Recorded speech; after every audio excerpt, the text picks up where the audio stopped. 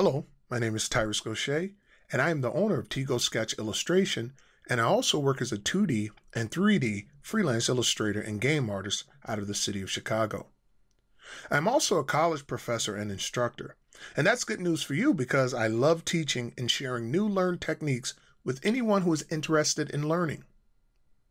I've had the privilege of working with companies such as Disney, the Marketing Store, designing toys for the Happy Meal program, animating comic books for Marvel, and most recently working as a senior artist for WMS Games and many more.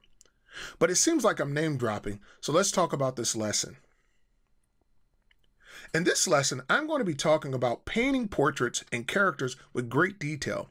We will essentially be creating glamour shots. I will not be covering clothing or other materials in this lesson because I want to primarily focus on painting the human face and how to get the most out of your tools when painting with Photoshop.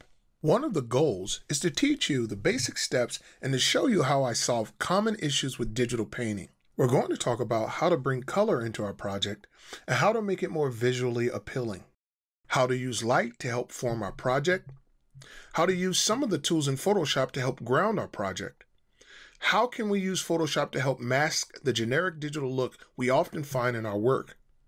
We're going to cover almost every aspect of the face. We're also going to talk about how to show light reflecting off of the skin and do it quickly based on a few quick trips and tips that I've discovered over the years as an illustrator. These skills can be used in creating fantasy paintings and realistic paintings. We want to just add a few more arrows to our design quiver so that your work will begin to stand out and draw the attention and work that most of us are looking for. Ultimately, we want to be able to explore a variety of techniques to help each and every one of us improve as digital artists. I'm very excited to get started on our project, and I hope you are too.